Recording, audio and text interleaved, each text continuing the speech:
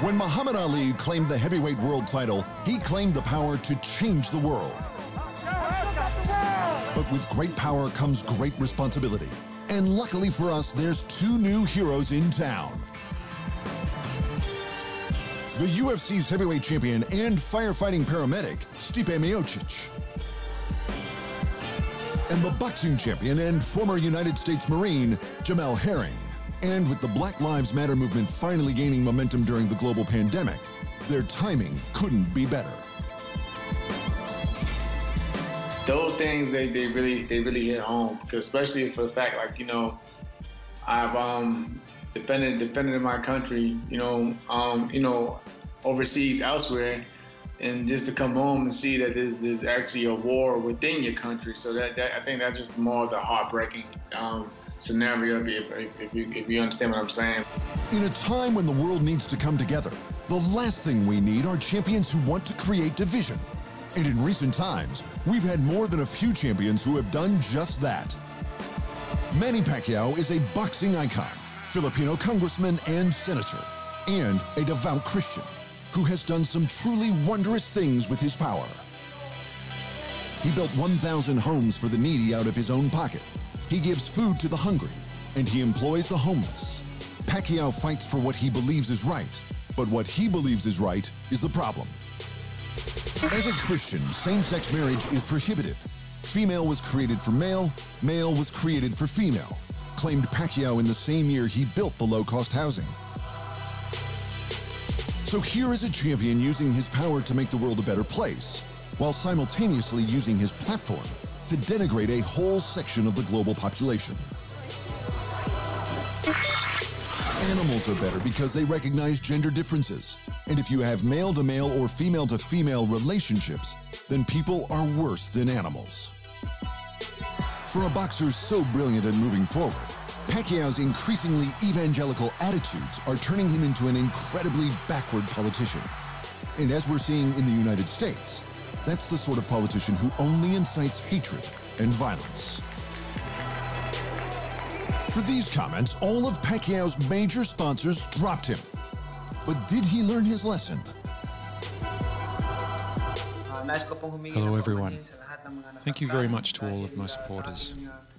I am asking for forgiveness to all those I hurt by comparing people to animals. That was my mistake, and I'm very sorry for all the hurt I have caused. My decision about same-sex marriage does not change, as that's what I believe. The mistake I made was comparing people to animals.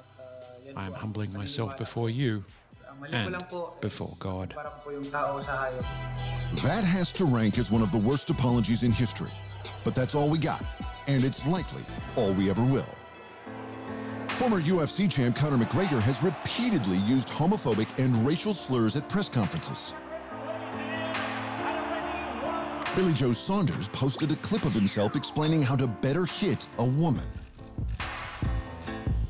And for a time, the lineal boxing heavyweight champ Tyson Fury was doing all of the above and more. Before his well-publicized breakdown, the Gypsy King claimed that the legalization of 3 things needed to be accomplished before the devil came to earth. One of them is homosexuality, one of them is abortion, and the other is pedophilia. Fury equating homosexuality and abortion to pedophilia is in no way okay. But thankfully, his struggles with mental health seem to have made him a better man, and his experiences traveling the world a better champion. It's opened my eyes to see so many different cultures, so many different things happening and going on. And, you know, there's a lot of homeless people on the streets here, more than I've ever seen ever in my life. You know, I'm staying in downtown LA, but if you go 5 minutes down the road, there's like, I don't know, thousands of homeless people. You think you might be in a third world country, but it's a crisis situation. Something needs to be done about it. I know I'm just an outsider with an opinion, but it's a situation that's happening all over the world, especially here in the UK as well. When I go home, I'm going to build some homes for the homeless and set up some funds for the drug addicts and alcoholics.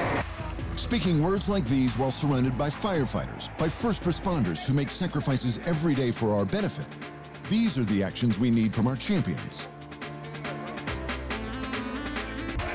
But Stipe doesn't just talk to first responders. He is a first responder.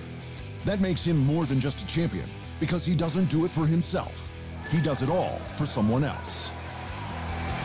Listen, man, I'm just happy to cement my legacy. Like everyone's talking about this legacy. Only reason I'm happy to cement my legacy is to show my daughter, if we have more kids, to show them that hard work pays off. You know, listen, if you do something, you put your mind and effort into it, you do good things. Miocic does it all for his kid. So when he was told he'd lose fans when he voiced his support of the Black Lives Matter movement, what did he say? I'm not worried about my fan base. I'm worried about the world my daughter has to grow up in. And that's a hero sacrificing popularity for what's right. Sacrifice is also something Jamel Herring knows about all too well. Having served 2 tours of duty in Iraq before becoming a boxing champion. Boxing is very therapeutic. It's something I enjoy. You know, of course, nobody enjoys war, you know, no matter what they may say. So I look back of, you know, my times being deployed in Iraq, and I say to myself, you know, I'm lucky to be where I'm at today because I've been through the worst in the past. Now that he's home from war, Herring follows in the footsteps of his own hero, the heavyweight champion Muhammad Ali, who sacrificed his own career to change the world.